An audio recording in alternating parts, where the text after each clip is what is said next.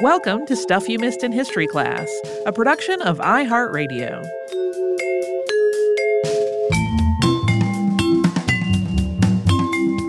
Hello and welcome to the podcast. I'm Holly Fry. And I'm Tracy V. Wilson. You have probably noticed that there's a name that pops up pretty much any time we're discussing photography in history, and that is Daguerre. We have referenced him and his daguerreotypes and the invention of that many times on the show, and we often use it as a reference point for when other people are taking pictures and how far along they've come. We're probably going to reference it again because he really innovated and touched a lot of lives. But well before he figured out how to capture images through a camera obscura, he was an artist and an innovator in entertainment. So today we are going to talk about all of that because we've never covered him before. And of course, we will also talk about his work in photography. He's one of those people that has come up so many times that we had to have the conversation about whether we had already done this episode. Yes. Tracy, are you sure we haven't covered Daguerre? I just looked through the whole spreadsheet, not in there. No. So, he was born Louis-Jacques Monde Daguerre on November 18th, 1787, about 180 kilometers west of Paris in a town called Cormeilles-en-Périsy. The family, especially Daguerre's father, who was named Louis, they were royalist in their politics. And Louis had a sister who even was named after Marie Antoinette. That sister was born in 1791. The senior Louis Daguerre worked as a court crier before the Revolution, and that was a civil service job. But as the French Revolution really heated up, that job, of course, went away. For a while, that meant that the family moved to Orléans, where Louis Sr. found work as a clerk in an estate. And in 1793, of course, Louis XVI was guillotined, and the Reign of Terror began. Daguerre's father was employed by Louis-Philippe II, Duc d'Orléans, who sided with the revolution, but he was, of course, a cousin of the king, and he was eventually guillotined for his association with the House of Bourbon. And though Louis Daguerre Sr. remained employed at the estate, this seems to have pretty much meant that life in Orléans was a little bit more somber than it had been when the family first arrived there. There are some holes in the story of Daguerre's early life.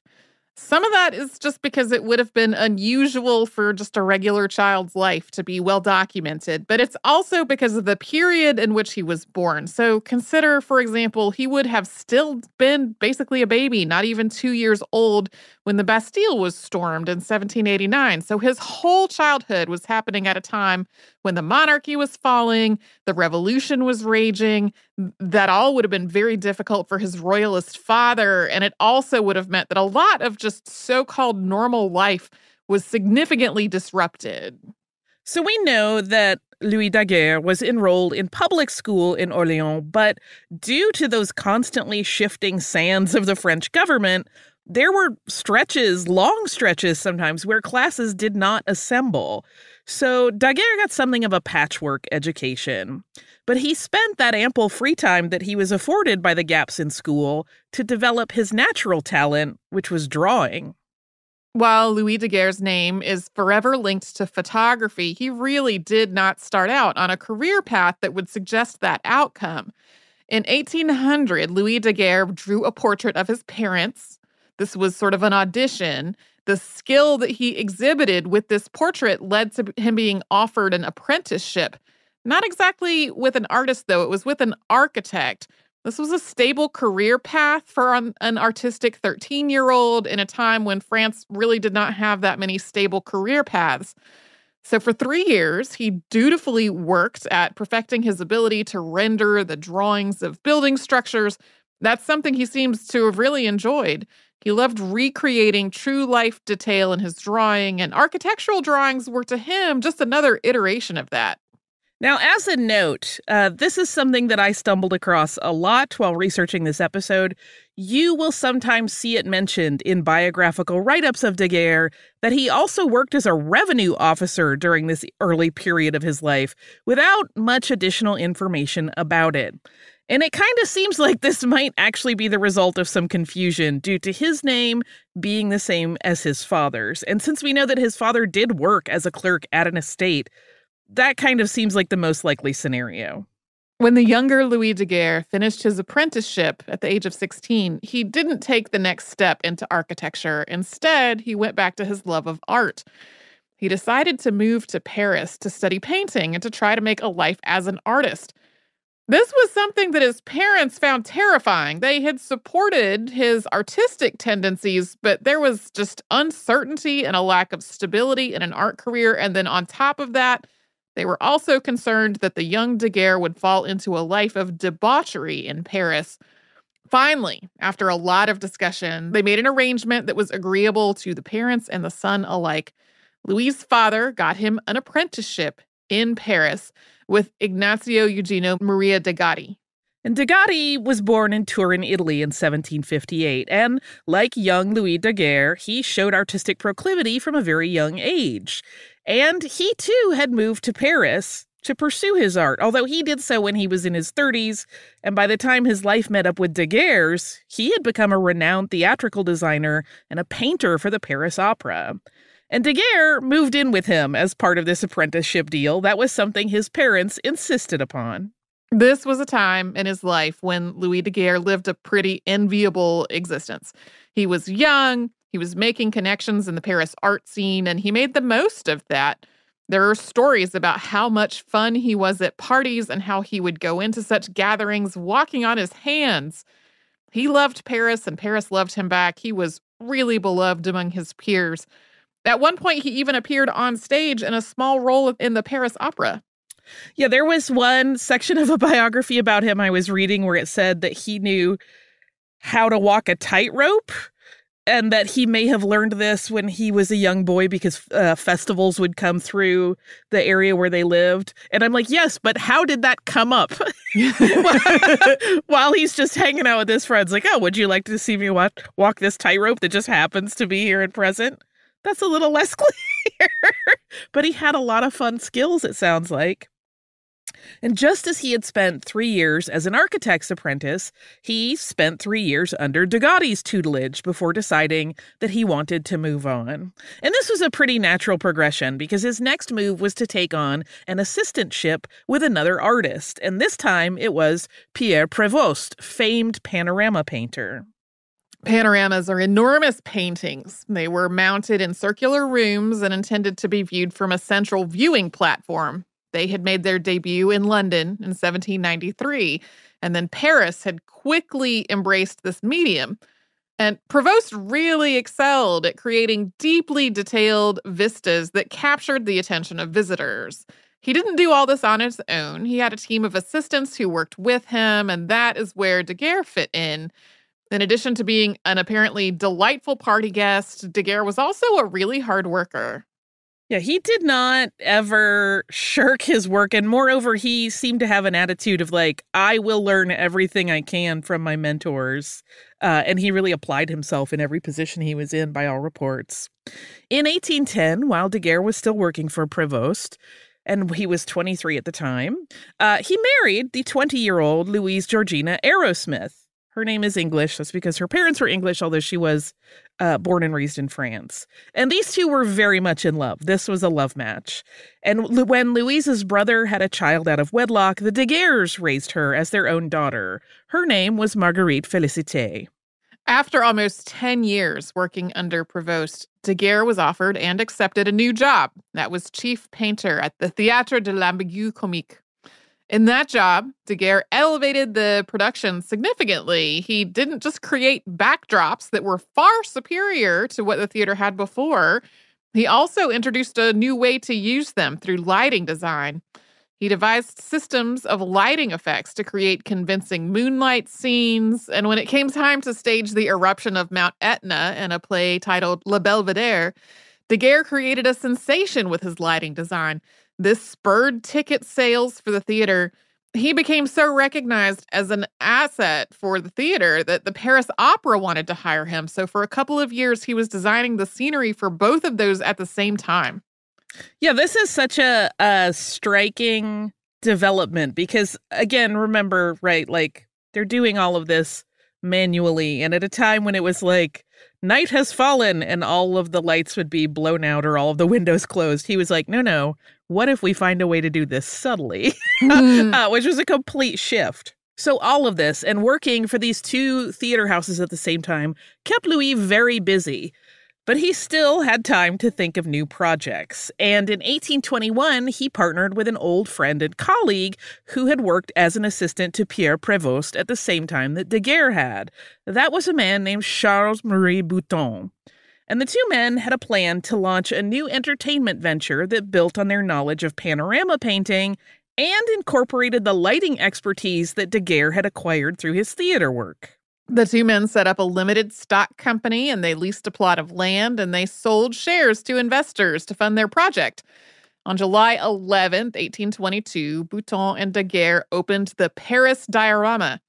This scenographic entertainment was something completely new. The two had to design a theater to house and display what they were working on. It had large-scale images in common with the panorama, but it offered entirely new spectacles for audiences to witness. And we're going to talk more about what the diorama was and how it was received in just a moment. But first, we'll pause for a quick sponsor break.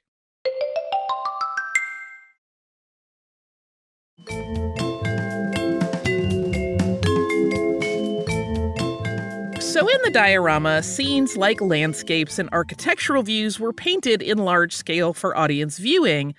But in this version, they were painted on linen, so they would be translucent. Then lighting effects were used to bring the painting seemingly to life before the viewer's eyes.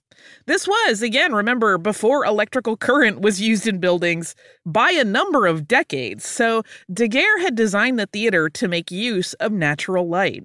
There were windows and skylights around the theater that had shutters, which could be operated manually to great effect. To add to the illusion, there were sound effects. Sometimes there would be an actor to fill out the image in a three-dimensional way.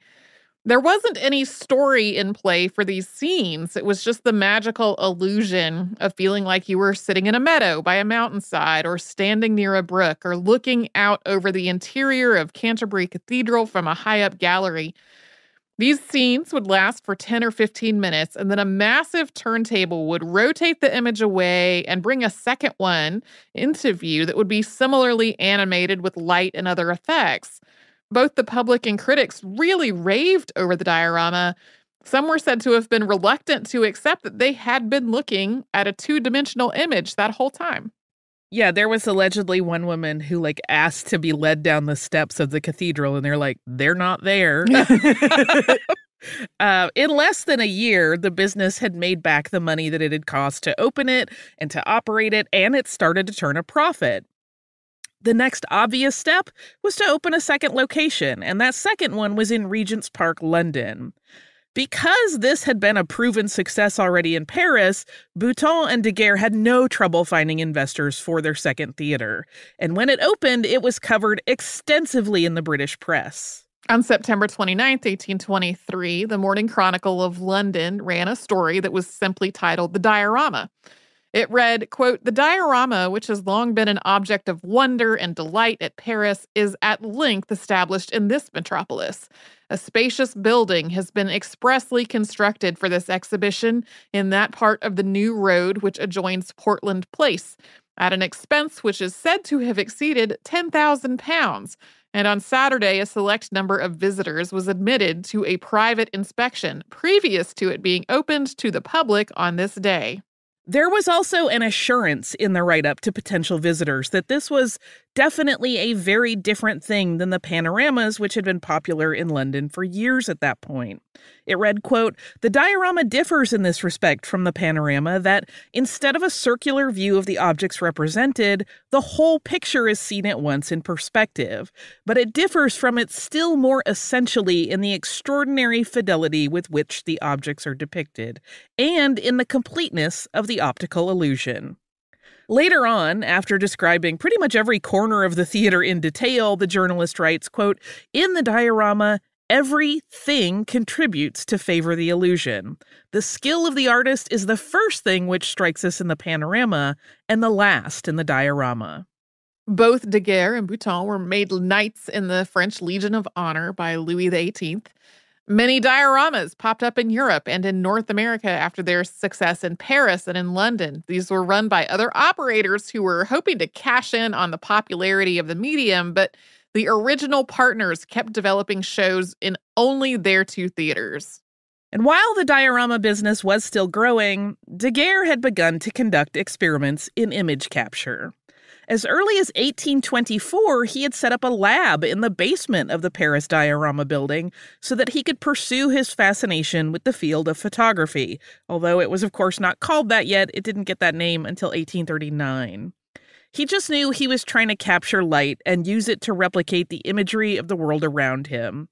He did not seem to know that a lot of other men had already been doing the same thing for quite a while with no real success. It makes sense that after creating the diorama, Daguerre would feel driven to find a new level of realism to keep audiences buying tickets. Part of his drive was probably the realization that Bouton wasn't really interested in staying with the diorama long term. Daguerre knew the success of the business was totally up to him. Additionally, the business had a lot of overhead. Every time a new scene was staged, it had to be created from scratch, and that was expensive. But if Daguerre didn't keep new images rotating in, audiences would just stop coming. He eventually sold off his interest in the London location just to keep his finances afloat. And according to friends and acquaintances, none of whom were allowed to see what he was up to, he was completely obsessed with his secret project. His beloved wife Louise brought him food, but even she was not allowed into the lab. He sometimes, again according to friends, went for 2 to 3 days without leaving that lab, often foregoing sleep for unhealthy long stretches as he worked. He had been familiar with the camera obscura for a while. For a refresher, this is a dark chamber, either a room or a box, that has a tiny hole to allow light in. Through that hole, an image of whatever is outside of the chamber is projected onto the opposite wall, inverted. Camera obscura, which means dark chamber in Latin, is a concept that's been around since antiquity, so this was not a new technology when Daguerre was alive. But he thought that somehow it could be used not just to project images, but also to capture the light somehow. Because Daguerre didn't really document what he was doing, but also he probably didn't really know what he was doing to be able to put it into words, we don't have a lot of information about how this whole thing played out for him. There were certainly experiments being done by other men using chemistry to try to create images with light, including the work of people like Jacques Charles, who figured out that you could capture a person's silhouette on paper by treating the paper with light-sensitive chemicals and then projecting the person's shadow onto it. But even Charles's images were temporary. The entire paper would eventually darken because it had been treated. The use of chemical processes was also probably pretty challenging for Daguerre. Thanks to his inconsistent education in his early years, he really just did not have a command of chemistry to start from. But he did have access to optics expertise and the associated equipment thanks to his friend Charles Chevalier. The Chevalier family business was in producing various scientific equipment, including lenses, so at least in that area, Daguerre had a very steady supply. It was through Chevalier that Daguerre made a crucial connection that would finally give him a breakthrough. Nicephore Niepce sent his cousin to Chevalier's shop to purchase a camera obscura. Nicephore Niepce had been working on a process to create pictures using sunlight since the 18-teens. He had used a camera to create a heliograph with bitumen on paper in 1826, but that had needed 8 hours of exposure to work. Even with that 8 hours, it was kind of gauzy and faded in appearance, so he was trying to improve on that. When he asked about a new camera obscura, Charles Chevalier got Niepce's address, gave it to Louis Daguerre, who in turn reached out to Niepce via a letter. Both of these men were a bit cautious initially. Daguerre did not want to risk any potential business interest by giving away what he had been working on. And Niepce was not entirely clear who Daguerre was or how he had gotten his address, and this letter out of the blue seemed kind of rude and suspicious to him. was very forward. It would be like if a stranger called you, Tracy, and went like, hey, can I have your research logins at the following 3 places? Yeah. And you would be like, je m'excuse. Considering my response when I get unsolicited PR pitches to a personal email address that I've never publicized, I totally get this reaction. Yeah, so the reply that Niepce sent was brief, and it merely confirmed that, yes, he had been doing some experiments along the lines of what Daguerre was asking about. It took Daguerre months to reply, but when he did, he once again offended Niepce by asking for a sample of his experiments. Niepce knew that Daguerre was the man behind the popular diorama, so he started asking acquaintances in Paris if they knew him. He found that Daguerre had a reputation in the art world for his talent and his work with light, but Niepce still only wrote him a short reply without a sample. He said that he thought they were on different paths. He's so polite. He wouldn't leave it unanswered, but he was kind of like, hey, go with God, but I'm doing something else.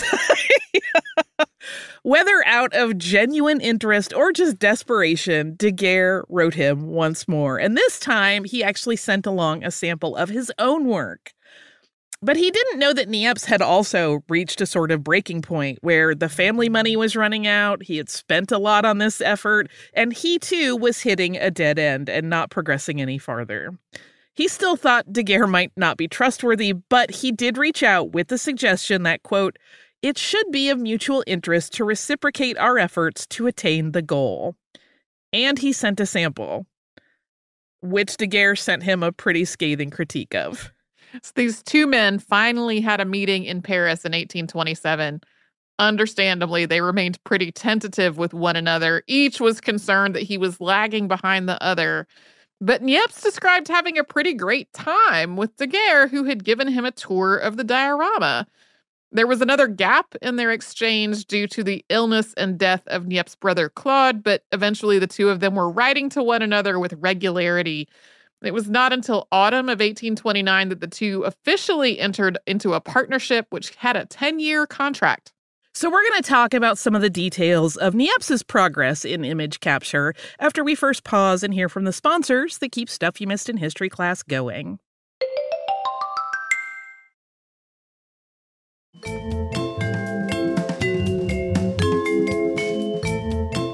In his work, Niepce had coated a paper with silver chloride to capture an image from his studio window of the landscape outside. This was what he called heliography. Eventually, he made a more permanent image from that same window, this time on a pewter plate. He wanted to make a printable plate. And he had also managed to reproduce an engraved portrait with his process and make 2 prints from it. Daguerre traveled to visit Niepce and learn about how he had progressed, and he took all of the information he learned back to Paris so that he could do more experiments. But then in 1830, everything got complicated.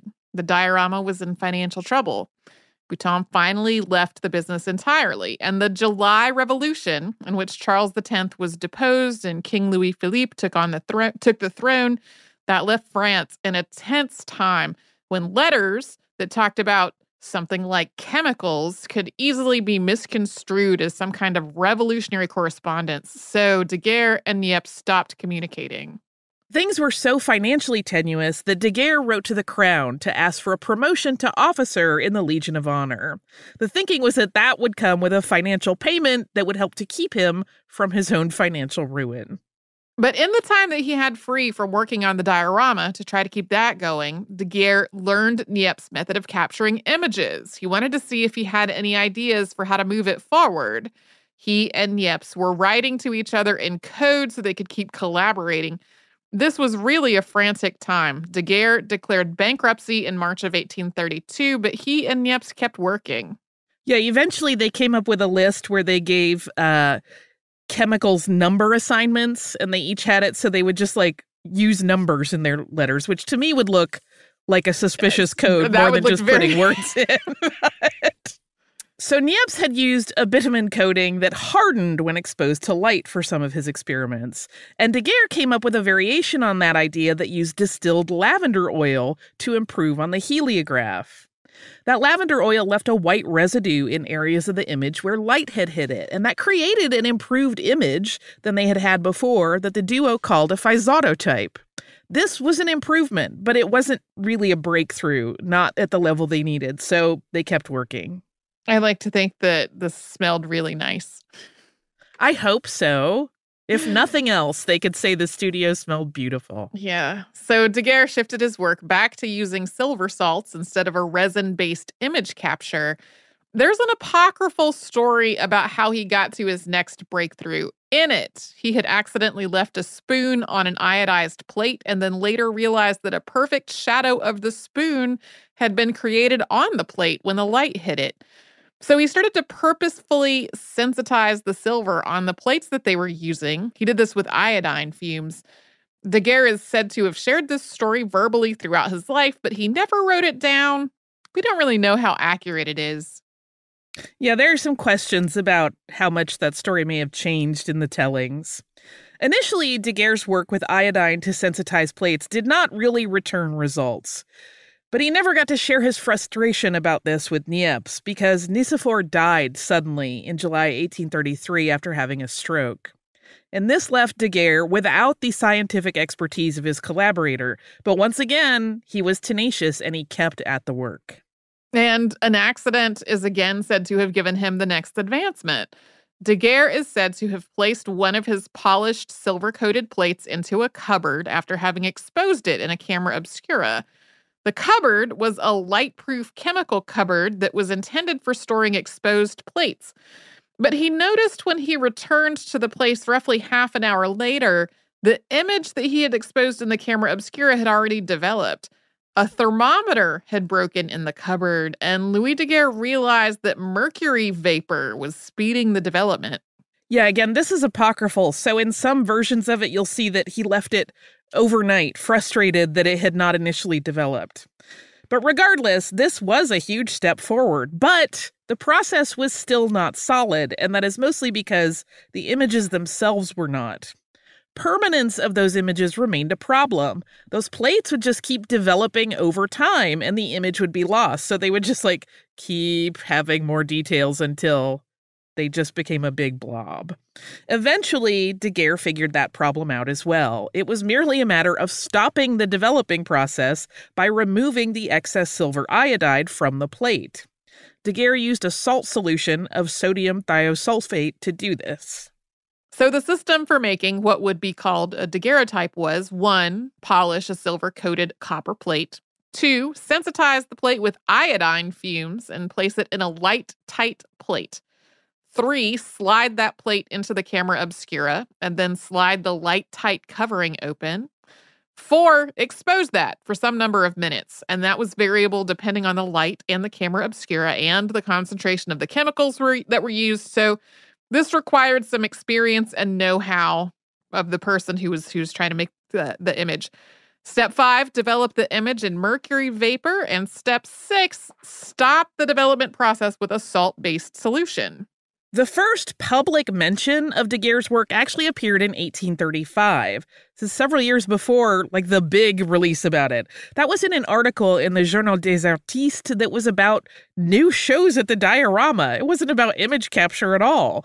But at the end of the write-up, which had no attribution as to its author and has even made some people question whether maybe Daguerre wrote this himself, there was the following paragraph. Quote, "He has discovered, we are told, the means of collecting on a plate prepared by him the image produced by a camera obscura in such a way that a portrait, a landscape, or any view projected on this plate by an ordinary camera obscura leaves its impression in light and shade, and this presents the most perfect of all drawings. A preparation applied to this image preserves it for an indefinite time. Physical science has perhaps never presented a wonder comparable to this one." This was a considerable announcement, but nothing much seems to have been said about it for the entire year. But then architect Alphonse Eugène Hubert wrote a response that amounted to basically, "I seriously doubt it." He had been trying to capture camera obscura images as well, but had not had any luck. So to him, it seemed highly unlikely that Daguerre, who did not have a scientific background, could have managed it. By 1837, Daguerre had tested and replicated his process enough times that it was set he could always get consistent results. As with other aspects of his work, that we don't really know what that process of testing and refinement was like. We have no idea, truly no idea, the manner in which he arrived at realizing each step along the way was the correct one. We do know his process was different from all of the other photographic processes that were in development by other people that were having problems. The Academy of Sciences heard a presentation that laid out exactly how Daguerre's process worked on January 7th, 1839. That lecture was not given by Daguerre, but by Francois Arago. Daguerre couldn't do it. He had felt ill. Or at least he claimed he did. We don't know. He said he felt ill. He may have had nerves, and that is why an astronomer first explained photography at the Academy of Sciences. But Daguerre had decided to name this process after himself, of course, and that was something that really bothered Nicéphore Niepce's son Isidore, who felt that his father should really be recognized. But Daguerre really thought that he had changed the approach so much from the heliograph work that Niepce had done that the name shift was warranted. And in a revised version of the contract that he had originally agreed to with Niepce, Daguerre offered his former partner's family financial rights to half of the money made from daguerreotyping and the promise that Niepce's name would always be included in formal announcements. Isidore Niepce signed this new deal. In terms of making money from this work, Louis Daguerre took an interesting approach. He knew from his experience with the diorama that imitators would pop up as soon as he filed for a patent. And in France at the time, there was really not much that could be done about it. So instead, he sold it to the French government. And in turn, the French government released it free to the world as a gift on August 19th, 1839. As part of the sale to the government, Daguerre had arranged for annual payments to be made to both himself and Niepce's family. Daguerre got 6,000 francs a year, and Niepce's heirs got 4,000. Daguerre did manage to patent his process in England, Ireland, and Scotland before the French government released it, so he maintained his rights there and in their colonies. Yeah, he did try for a while some other business sort of plans to try to make money off of this, but none of those were really working out, which is why he sold it to the government. As the daguerreotype took on a life of its own and the field of photography continued to advance through other inventors improving upon it, Daguerre retired. Again, he was financially set. A fire destroyed a lot of his early work in 1839, and he did not rebuild his burnt studio after that. He did give some presentations and lessons on occasion, but according to most people, he was actually kind of shy, particularly about talking about his achievement, and all he really wanted to do was go back to painting, and he did a lot of that in his later years. During the 1840s, he painted a number of huge pieces for churches in Paris. Louis Daguerre died of a heart attack on July 10th, 1851, at his home in Brie-sur-Marne, just outside of Paris. In the time between the announcement of the daguerreotype and his death, other innovators had come up with new ways to capture imagery with light. That included William Henry Fox Talbot, who patented a paper negative process, the calotype, in 1841. Daguerreotype studios opened in Europe and the United States, and 2 photography journals were launched in the U.S. They were the Daguerrean Art Journal and the Photographic Art Journal. And then immediately before his death, starting in May of 1851, a daguerreotype exhibition had been mounted at the Great Exhibition of London. Which is another thing that comes up a lot. Also, hey, surprise, this is the first of a sort of 2-parter that we're doing on early photography. They are standalone episodes, but they're linked thematically. And on an upcoming episode, we are going to discuss one of the people who took Daguerre's new technology and kind of ran with it. Oh, Louis Daguerre. Do you have some listener mail before we head out? I do. This is from our listener. I don't know if she pronounces it Andrea or Andrea, so either way, thank you. Who is writing about our pranks episode and writes, "Good afternoon. I've been listening to the podcast since around 2015, and I was delighted to hear the 3 Legendary Pranks podcast, especially the Spaghetti Harvest prank. Normally, I am not a fan of pranks since it seems most are mean-spirited and make an unsuspecting person a butt of the joke, but I truly appreciate the pranks that are meant to amuse a person and brighten their day. I teach middle school math." Okay, sidebar, thank you for being an educator. That is a hard job already. Wow, what a time you've had, which she's going to talk about in the rest of her letter. She says, leading up to April Fool's Day 2020, I saw some discourse in various teacher groups on Facebook about fun pranks to give a good laugh to students learning online and going through a traumatic global event. One teacher posted that she had played the marshmallow farming video for her students in the past, and they got a good laugh. This video is hilarious. It is very similar to the spaghetti trees, except it is a North Carolina farmer talking about how the wet climate has created a problem where the marshmallows have melted and fallen off the trees. And it is similarly given with complete seriousness. It's great. In my class online update for the day on April Fool's Day 2020, I posted an update telling my students they needed to watch the marshmallow farming video and that there would be an ungraded quiz to review integer operations using the numbers in the video. When they actually clicked through to the quiz, I let students in on the joke and I asked them not to spoil the joke for their friends, and I wished them a joyful April Fool's Day. The feedback I got was perfect. Some of them got the joke right away and loved it. Others I had going for a while, and yet others questioned my sanity until a friend told them it was a joke. This year on April Fool's Day, when I had all of my students again for the next year of math, we fondly reminisced and had another laugh. She also writes, another brief story related to your Aleister Crowley episode. I learned of Aleister Crowley in my late teens when I became a huge fan of David Bowie. Bowie referred to the Golden Dawn and Crowley in his lyrics for Quicksand. I was excited to hear Bowie's name mentioned in the podcast. I am also including pictures of my black cat Natasha, my tricolor tabby Millie I rescued from a cat hoarder on the last day of school in 2020, my meanest and favorite hen pecking at my toes, my dog Ziggy sitting on the picnic table in our backyard while I read, and my dog Daisy basking in the sun. I hope you both have a wonderful holiday season full of light and blessings. Cheers. Oh, I love this email. One, I love it because it gives us a chance to thank educators. Two, that is a great way to pull a prank that is fun and joyful. Yeah. And three, that marshmallow video is funny. I haven't watched it. I'll have to do it later. It's very, very funny. And I love this collection of beautiful creatures.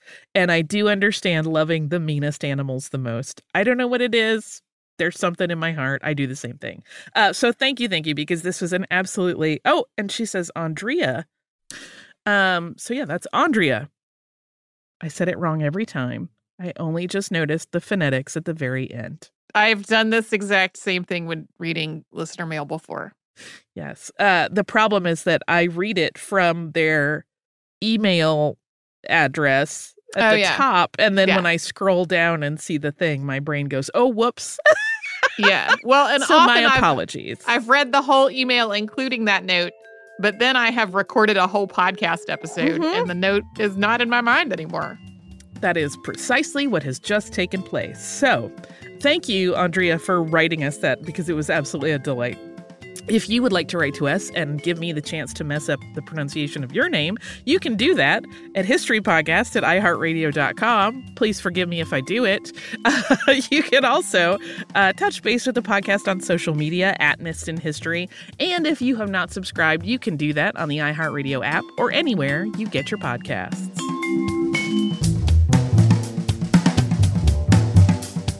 Stuff You Missed in History Class is a production of iHeartRadio. For more podcasts from iHeartRadio, visit the iHeartRadio app, Apple Podcasts, or wherever you listen to your favorite shows.